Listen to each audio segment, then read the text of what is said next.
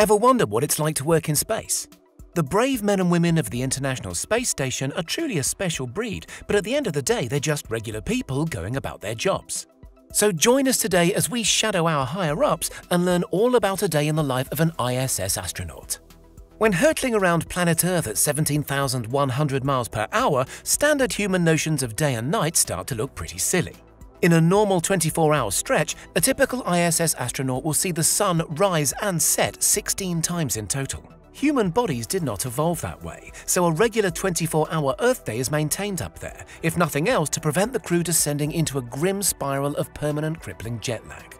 And while it might seem from the internet that all they do up there is strum guitars and make funny videos, in fact, astronauts' schedules are rigorously itemized down to 5-minute increments by an ops planning team working at mission control. The day usually runs from 6 AM to 9:30 PM, pegged to UTC, which is basically the same thing as Greenwich Mean Time. Anyway, let's start the day. Lights go on at 6 AM. Astronauts will typically still be in their sleeping bags, which are affixed to the walls of their telephone box-sized cabins to stop them bobbing about. Before they get up, not that up or down have much meaning on the ISS, crew might read emails, digest the news online, or check any overnight missions sent across from mission control. First things first, a hop in the shower, right? Well, no. The best astronauts can hope for hygiene-wise, despite working out twice a day, is to squirt a pouch of warm water and a trace of soap onto a washcloth to rub themselves down with. Longer-haired crewmates like to use a special rinseless shampoo applied to their scalp and rubbed vigorously through with a towel. This requires very little water and was developed for hospital patients who can't shower. At least you never need a hairdryer. There's even a specially adapted hair-cutting machine called the Flowbee, essentially a pair of clippers attached to a vacuum cleaner, which prevents stray stubble from floating away and clogging up vital ISS hardware.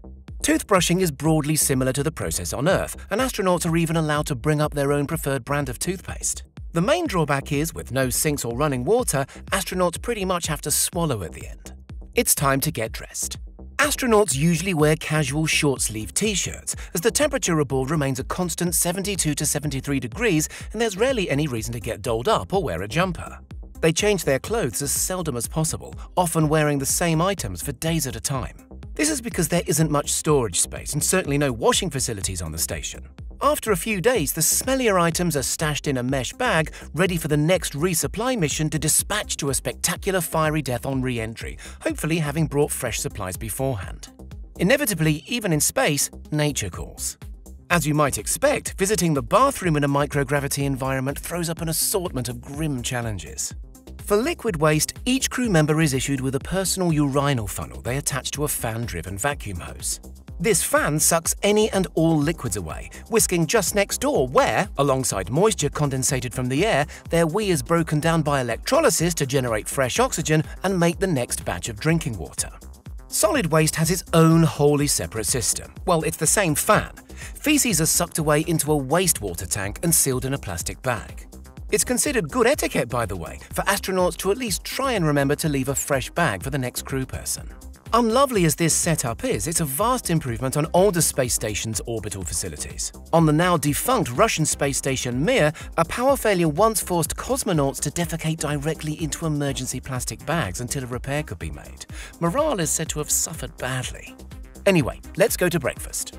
Toast is definitely a no-no on the space station, as are sandwiches, because crumbs are a disaster in zero-gravity environments.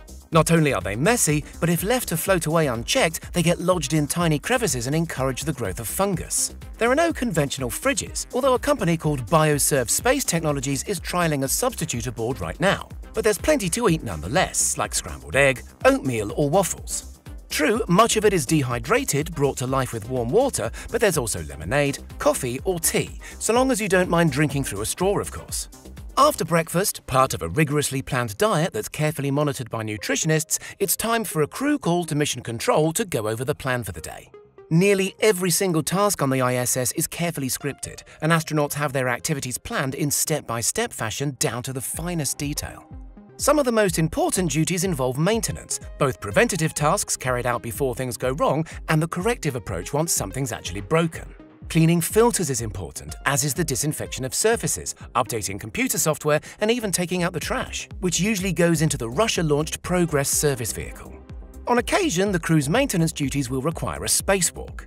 This can be for jobs as apparently mundane as changing batteries on the exterior of the station, but still necessitate 4 hours just to suit up and a 100-page checklist to run through. In case you're wondering, yes, there's a diaper in there. Typically, the crew move through the interior of the ISS using an array of handrails which are situated at intervals on every surface. It's said that during extended missions, astronauts' calluses vanish from the base of their feet but reappear on the top, because this is suddenly a very crucial body part for keeping them upright and steady. As well as those handrails, surfaces in the ISS are usually adorned with strips of Velcro. This is to help stop handheld tools, pens and other items from drifting away and getting lost, sometimes for frustratingly long periods. After a solid morning of work, often in solitary roles but sometimes teaming up with colleagues across the Russian-English language divide using a dialect astronauts affectionately refer to as Runglish, it's time for lunch.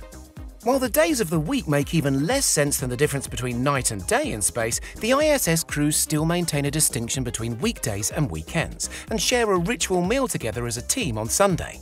Weightlessness creates issues for everything aboard the ISS, and cooking is no exception. Convection, the heating principle on which most Earth-based ovens run, doesn't work in orbit. Hence, most meals are prepared from dehydrated ingredients and hot water. This is also to prevent fungus from taking hold amid moist stored foodstuffs. Some food items, beefsteak for instance, come pre-sterilized with ionizing radiation, which helps prevent spoilage. Condiments like ketchup, mustard or hot chili are all available to spice things up, as are salt and pepper, albeit in liquid form so the granules don't drift away and cause havoc with station operations. Deliveries of fresh food such as fruit happen periodically throughout the year.